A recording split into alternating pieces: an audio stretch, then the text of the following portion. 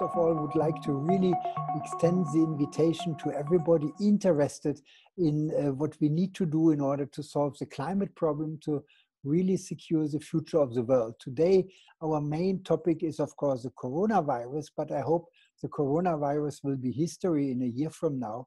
But what will remain for us is a big problem of climate change.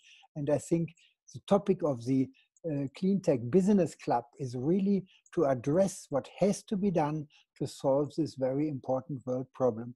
And in our first World Cleantech Week and eConvention, we will really address all the major topics which need to be discussed. These are the topics related to how are the different markets, what are the technologies we need, what are the visions which we have behind it, what do we do to get the financing done, and what do we do to get the education, the mentoring done.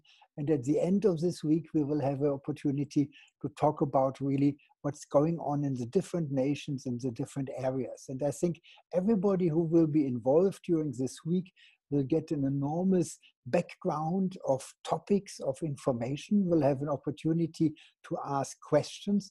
And of course, a lot of this content will be available even afterwards so that people can go back and use it as a very valuable resource. My perspective is that economics of renewable energy are so good that it is unavoidable that we will win. This is no doubt. You know, if you have electricity from the sun for 1 cent per kilowatt hour, nothing else will count. But my big fear, and this is still active fear, is that if we just rely on the economic forces, we will be too late. We will sit in the year 2050, we will have converted the world to clean technologies, but we will have come too late. We have 500 ppm CO2 in the atmosphere.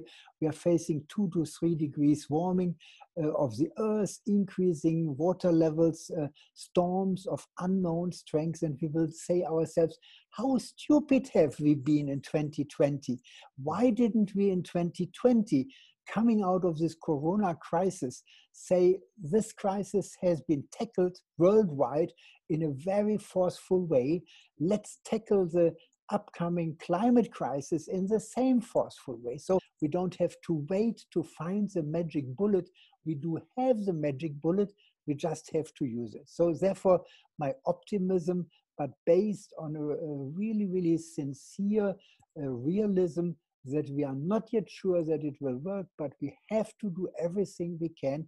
And everybody at this place, wherever it is, in South America, in Asia, in Europe, everybody in the United States has to do whatever he or she can in order to prevent this dire future for our children, for our grandchildren, for future generations. And if we can say in 2050, oof, we have succeeded, we have done it, then we can party. And of course, we should party on the way as well, because coming together in celebration is really what moves a lot of us ahead. Together, we are the strongest, and together, we simply cannot be stopped. And I think this has the experience of coronavirus crisis told us. If we are together, there's no way we can be stopped. So I really would like to invite you to be part of this first of its kind event. I think it will be notably, and maybe later you will come back and say, oh, look, in this session I asked this question and this will be there forever. So please join us. I think it will be remarkable. And all we want to do is make an impact towards moving the world closer to a solution of this very, very bad looming climate problem. See you in the week of April 20 to 24th online.